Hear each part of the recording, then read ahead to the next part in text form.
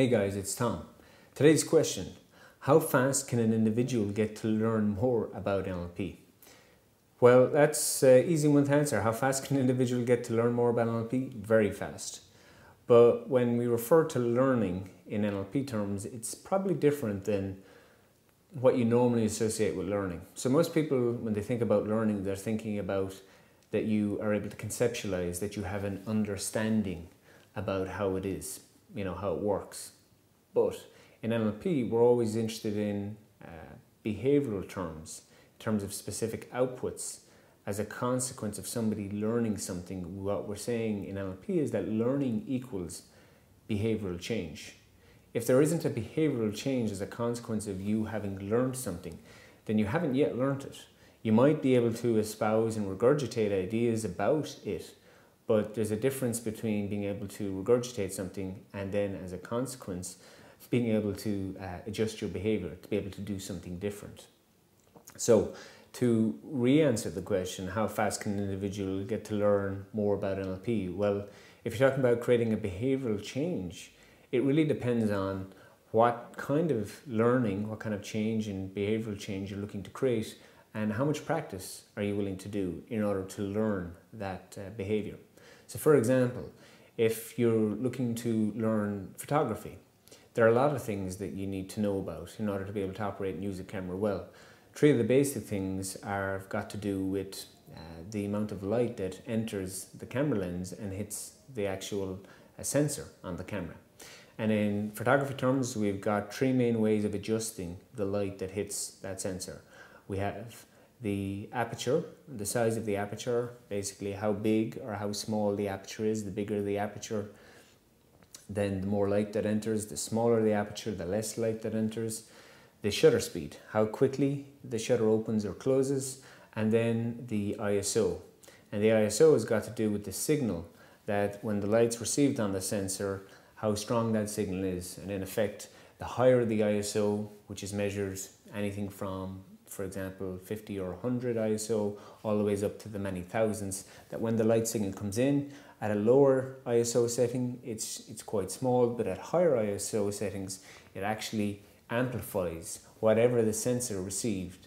And with that, you'll also get any noise. Now, before we get ahead of ourselves, I've just given you three ways in terms of from a photography point of view that you can control the exposure and light entering into the camera.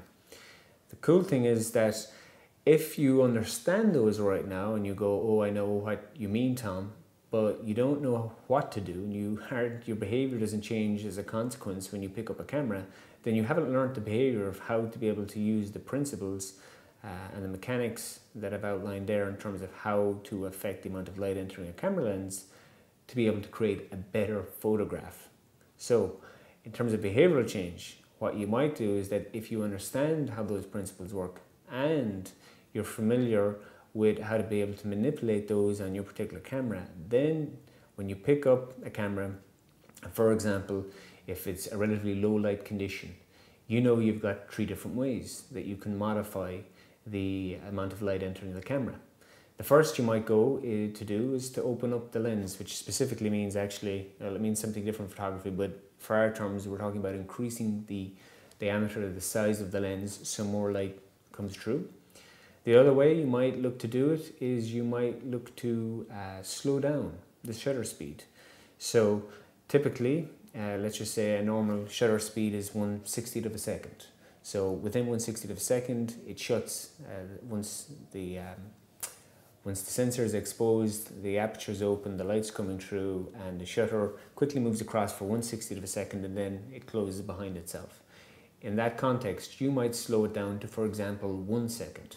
So now, as opposed to it quickly shutting once it opens in 1/60th of a second, it's actually open for an entire second, and then it closes. Of course, that introduces other problems, but the principle is that it will let more light in that low light circumstance hit the sensor. The third way, and the way that is often used when, for example, you've opened up the aperture as wide as you can, that it's really big and yet it's still too dark, and you've also reduced the speed of the shutter. So let's say now you're at 1 second and the aperture size is really big. You then might increase the ISO. And the ISO remembers that amplification in terms of when the sensor, when it gets that signal of the light, how it can amplify that in order to get a more light in and to amplify the light that it's got.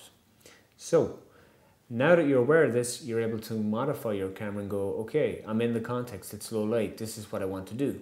Equally, since you understand that, when you're shooting in a very bright condition, you know, okay, there's now going to be too much light coming in.